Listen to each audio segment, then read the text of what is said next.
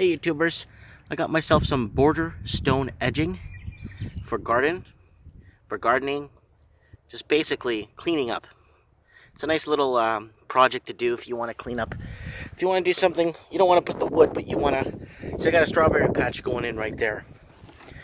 And I've never done this before, but it looks very, very, very easy to install and create stone-like border that you basically never have to maintain.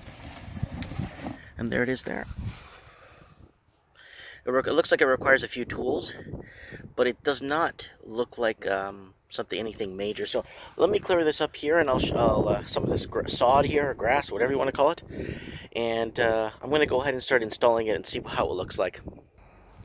Okay, so it's coming together like so. So all you got to do is line it up with the last hole that you left off with.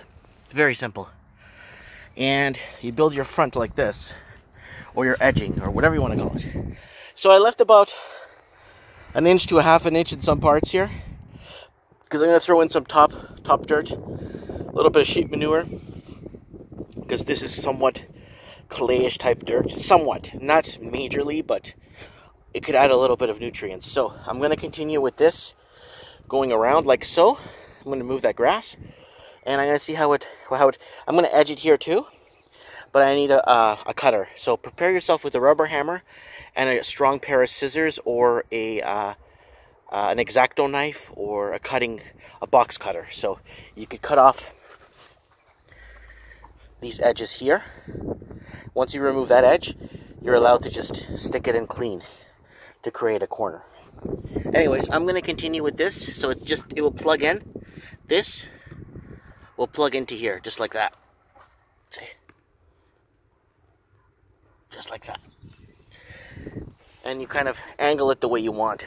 So once I put my topsoil on it, I think it's going to be nice and clean. It's going to look nice and clean. So I'm going to continue with this project. Okay, I'm done. So it claims to do 10 feet, 3 meters. Okay?